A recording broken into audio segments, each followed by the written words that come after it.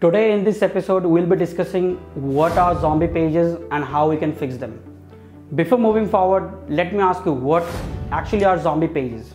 First of all, zombie pages are the pages that can provide little to no user value, such as it can contain no traffic, it can contain obsolete content, it can also provide no value for the users, and most importantly, these might be the orphan pages of the website where search engines might not crawl.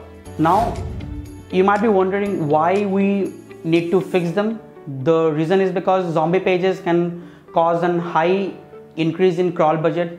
Zombie pages can cause a high index of index bloat. Zombie pages needs to be monitored and they need to be controlled for providing a good user experience. And last but not the least, if zombie pages are eliminated, then Google can really give you a good reward for providing a good user experience for your websites. Here are some of the types of the zombie pages as you can see from the screen.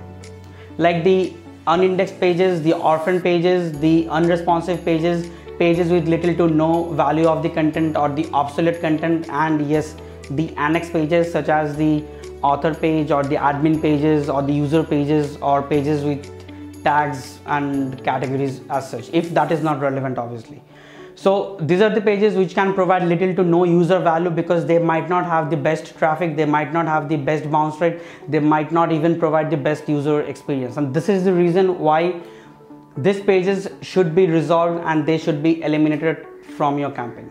There are two types of process by which zombie pages can be eliminated. The first one is the elimination process, where you can simply delete the respective page which serves little to no user value at all. For that particular reason, you can simply do a 301 redirection. You can remove that particular page from your sitemap. You can put a no index from Google Search Console. You can even do a search removal from your Google Search Console, and you can even block that from the robots. The second option is known as the merger technique, which once again you can merge your unwanted pages into something similar and relevant to a one single page.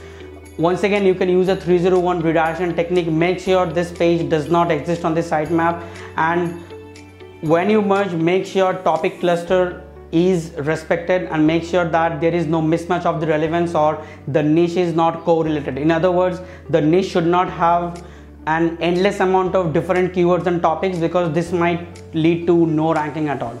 So these are the two methods by which zombie pages can be eliminated and your organic value can be preserved. The four important takeaway from this episode is that, first of all, zombie pages are the obsolete or are the irrelevant or are the unwanted pages of your campaign that serves little to no user value at all, and hence they should be resolved.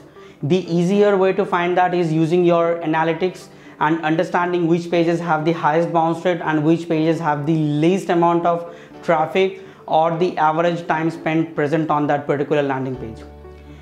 Point number two, always eliminate the zombie pages because they always increases the index bloat and they always increases the crawl budget. And if you really want to preserve your crawl budget, it's very much important to eliminate the zombie pages.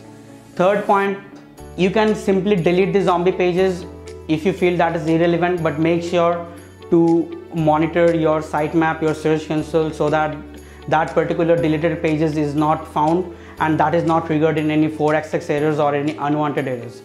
And the last but not the least, you can even merge irrelevant pages into something similar, but just make sure that if you're merging, things should be relevant and the niche should be having a common topic. And once again, the on-page SEO standards like checking the 301 redirections, checking the sitemap or the search console should be respected. So, thanks again for watching this episode.